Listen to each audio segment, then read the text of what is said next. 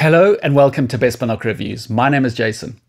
And today I've got something a little bit different and definitely exciting, so do stay tuned because we're going to be unboxing the ASP-Micro Thermal Imaging Monocular from AGM Global Vision, and we're going to start right now.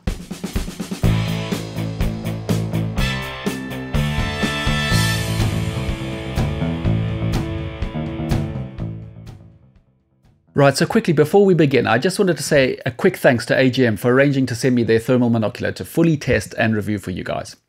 But as well as that, you can also see they sent along this really good looking cap. Now, if you are a frequent viewer of this channel, you will know that I really do like my caps, and this one is a real goodie. So to be honest, I wouldn't mind hanging on to it. But I've decided to pass on their generosity, as it were, and offer it up as a prize to a supporter of the BBR channel. So to have a chance of winning, if you'd like to win this cap, please be sure to subscribe to the channel. And then as well as that, make sure to watch the full video because I will be dropping a few hints along the way as to how you could improve your chances to walk away with this. So without further ado, good luck with this and let's get on with the unboxing. Right, so welcome to this side of the table and our first really good look at the box from AGM. So as I said, today we're going to be looking at the ASP-Micro Thermal Imaging Monocular from AGM. Now, for those of you who, as I say, it's quite an exciting or something pretty new. I've reviewed quite a few and I've tested and used quite a few night vision devices in my time, but never before have I done a thermal imaging review. So this for me is going to be a voyage of discovery somewhat. I mean, a lot of the sort of optics and the like I'll be very familiar with. But as for thermal imaging, you know, I'm pretty new to this, and so it's going to be really fun and a really nice thing to do. And once again, thanks to AGM for sending it out to me. For those who don't know how thermal imaging works, I mean, it's similar to, it's basically seeing heat as opposed to seeing light energy.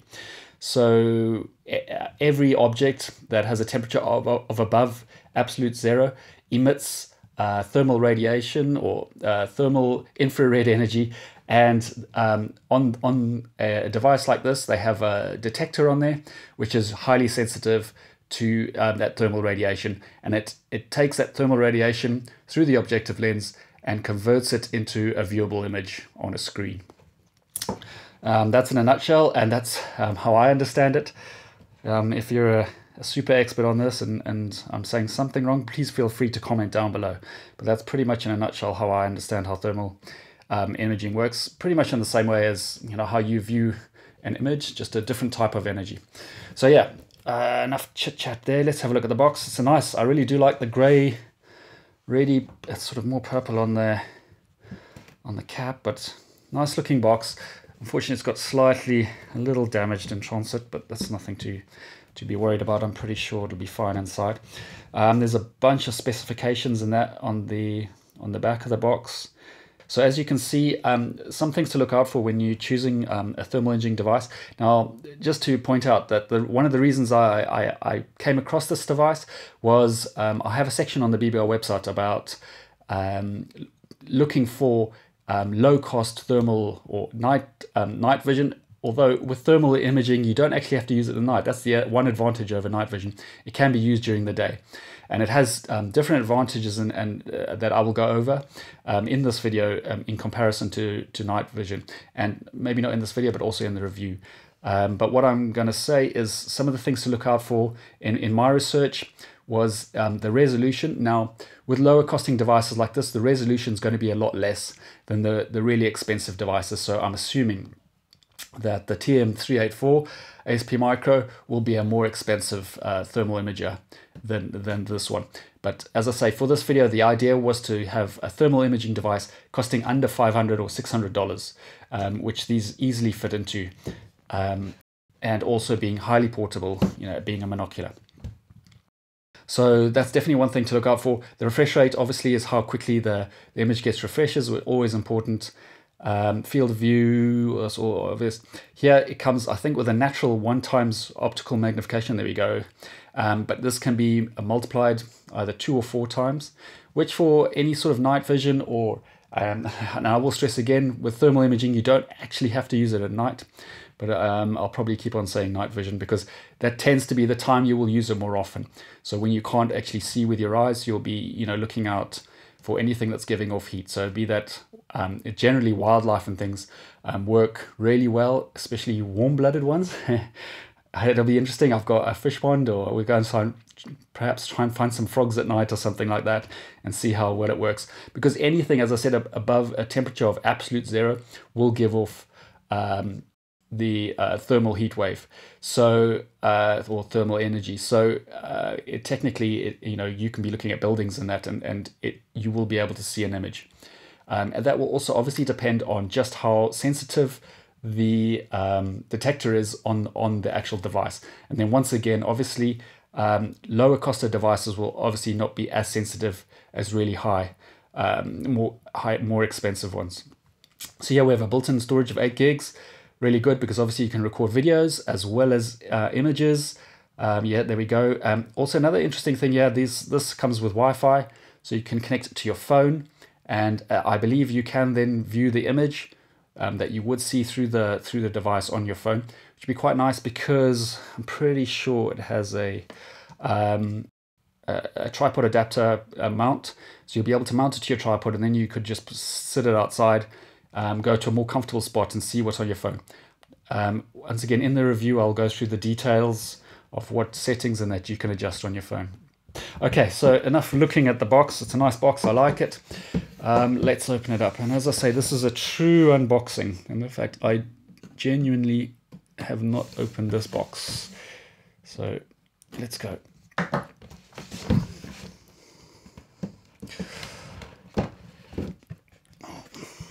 Nice packaging. I do like good packaging, definitely. So here's the usual manual. So I will obviously go through and read all of this before operating it or turning it on, because I'm not actually, I think I can turn it on. It comes with an onboard lithium-ion battery, so there's no adding batteries or things like that. But I am assuming, as usual, you probably should charge it fully before using the device, just to make sure that you don't damage the capacity of the battery and the like. But so I'll read those instructions. So a pretty good instruction manual. Look, you've got 20 pages. It's all in English, which is good, because sometimes you get a nice substantial looking book and half of it's in 5 different languages that you can't read. So it isn't that substantial at all. So there, you can connect it to your computer, USB-C, all the usual stuff. Right, okay, so a good user manual. It also comes in a PDF, which I've seen on their website. So here we have a lens cleaning cloth. Let's have a quick look at the quality. Ooh, it does feel nice. I'm gonna say straight off the bat, that's really nice, very fine microfiber material. So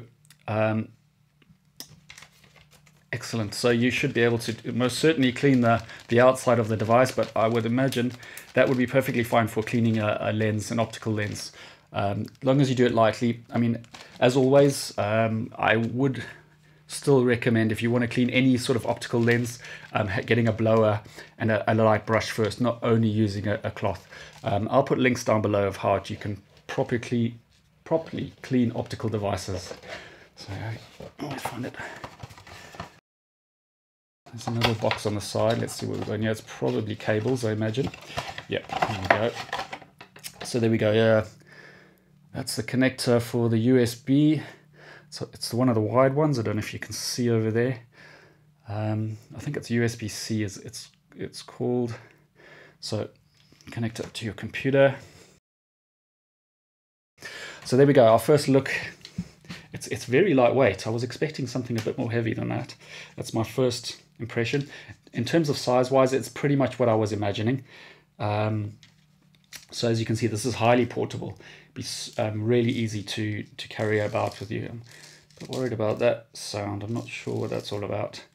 Hopefully we'll find that it won't work or something like that.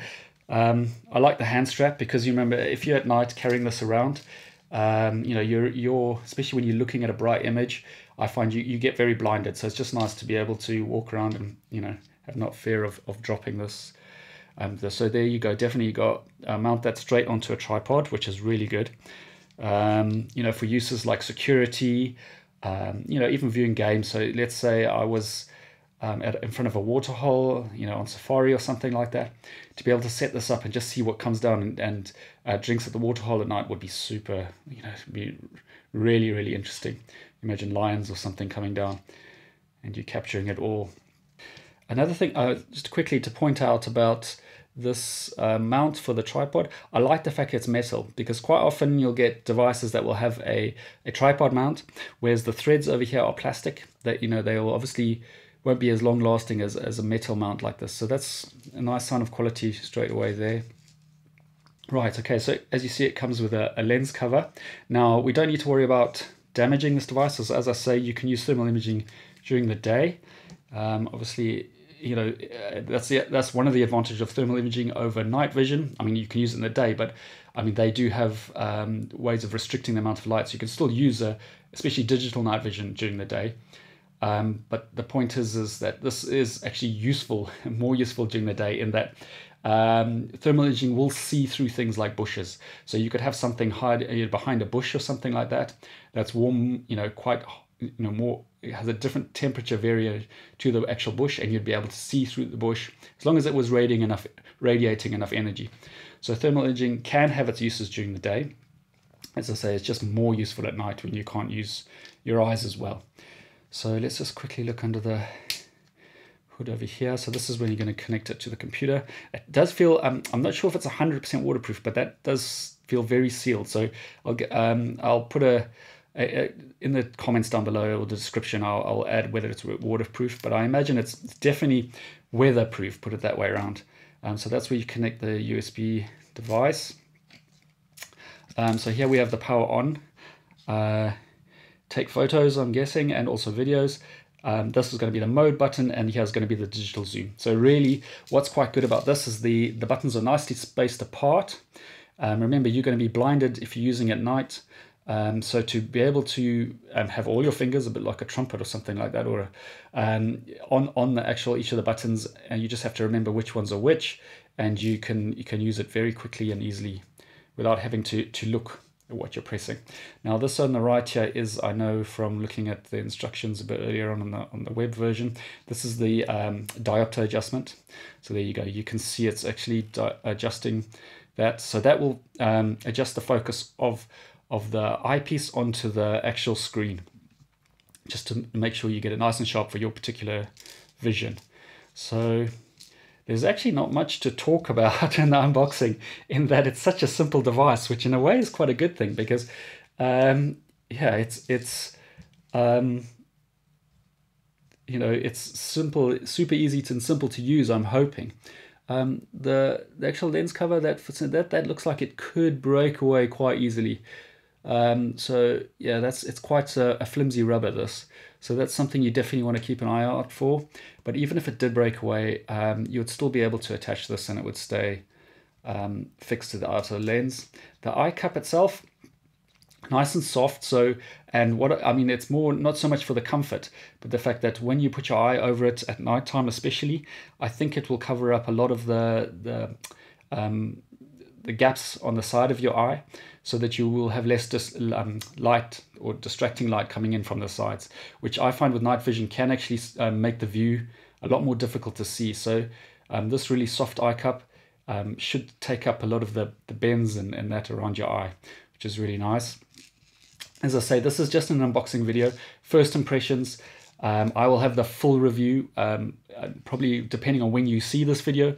From now I'll go and test it for the next couple of weeks, get up really early, stay out late at night, get some video footage for you, some images, stuff like that, and I'll write the full review. So depending on when you come across this video, I might have already done the review. The link will be down in the description below. But as I say, yes, my first impression is good. The feel of the device is it's lightweight, but it doesn't feel too plasticky. This does feel like some really good quality. It feels one thing that's definitely noticeable is it's really comfortable to hold. The ergonomics are excellent. It is, I don't know if you know, there's another brand that makes a similar device. That's probably a slightly bigger brand, and they do look very similar. So I think the sort of design is tried and trusted, as it were. Right, so there you have it. I do hope that this completely unscripted and somewhat chaotic unboxing video was both of use and of interest to you. As I said in the video, for the full review where I will go through much more detail than I can now, and once I've had time to fully test the product out and create some samples for you guys to view, I will obviously post that up on the channel as well as on the website.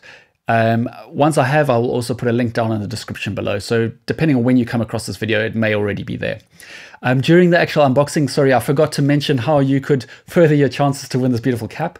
I think the best way would be definitely to subscribe to the channel. And then on top of that, if you have any comments, thoughts, or opinions, do leave them down below. I will pick one that's of interest, you know, or something that catches my eye. So I'll leave it there at that. And I'll just say thank you very much for watching. As I say, look out for the full review that will come out in the not too distant future. So I'll see you again next time. Thanks very much for watching. Cheers for now.